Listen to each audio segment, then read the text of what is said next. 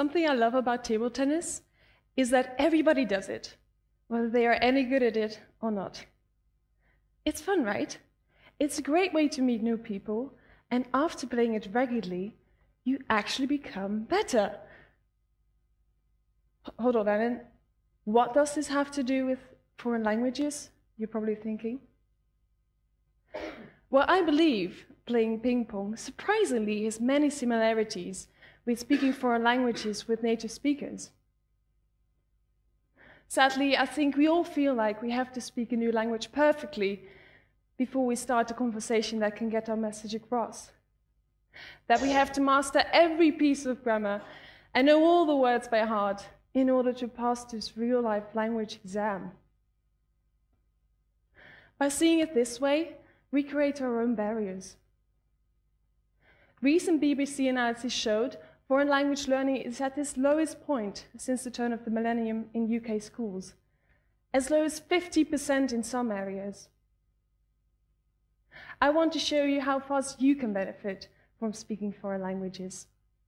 It will take your fear away.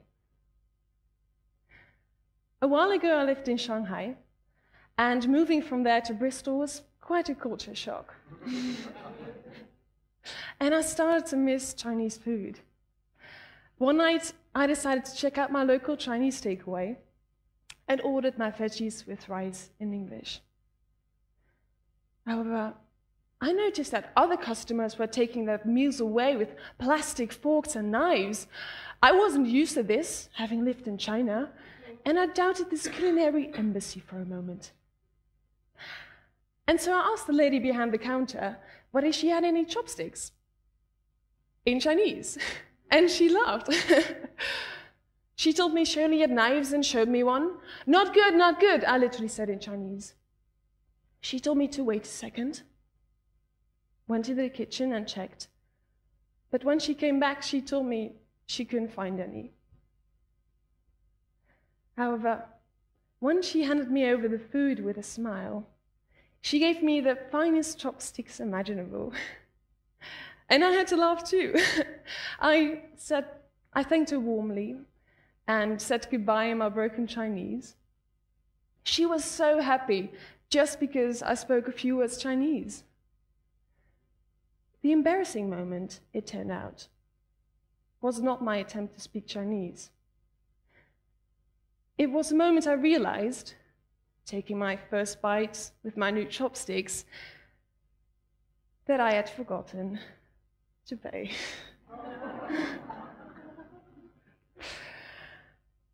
And back I went to apologize in English. Now, I'm not saying you should now start learning a new language to get free food, okay? That wouldn't even be the achievement. It's about so much more than that.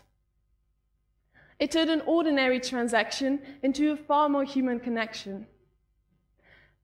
The biggest payoff comes in the first stages of learning another language. The phrase, "I don't want a knife, I want chopsticks," gave me so much more than just a pair of chopsticks. I am now taking you to the very outskirts of Siberia. Precisely here. After living in a couple of different countries and being able to speak conversational Russian, I decided to make my long-awaited dream come true. I started to Trans-Siberian on my own in the very far east of Russia. Around 6 o'clock in the evening, I said goodbye to my couchsurfing host, Ilya, in a little Siberian town called Khabarovsk. I was about to board the next 12-hour train journey to a little town near the Chinese border called Blagoveshchensk. I climbed through the stairs and boarded the long train that looked like it hadn't been touched since Soviet times, and entered the third-class carriage. I found my place and was about to prepare my bed for the night. The train guard came and checked my tickets and asked me a couple of questions I didn't understand. Luckily, 3 people on the other side of the aisle helped me because my Russian wasn't fluent back then. However, they weren't Russian. And I noticed something very unusual. They all had this red badge on their shirts. And so I was wondering, where are these people from? Nah, they call me from North Korea.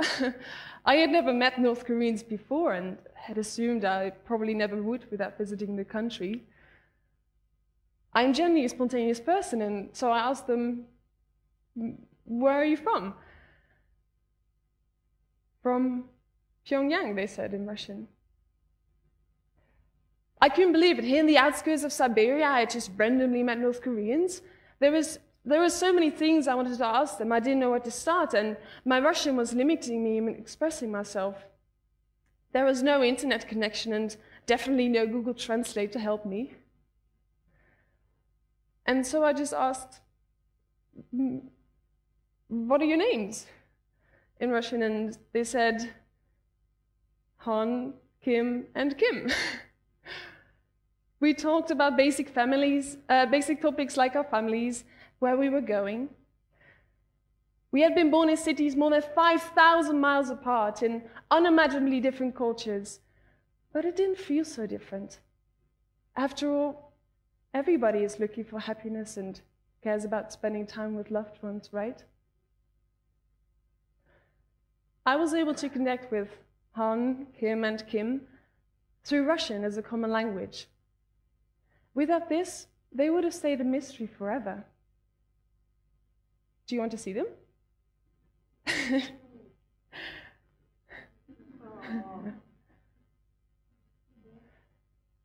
Han, Kim, and the woman from the Bristolian takeaway were only a few examples.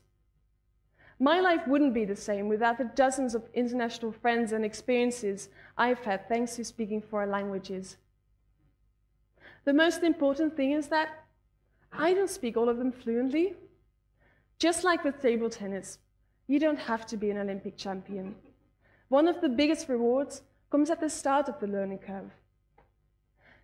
A thing to take away are not veggies with rice or some posh chopsticks, but the table tennis mentality. Start enjoying things you may not be good at, and give this mindset a try with languages.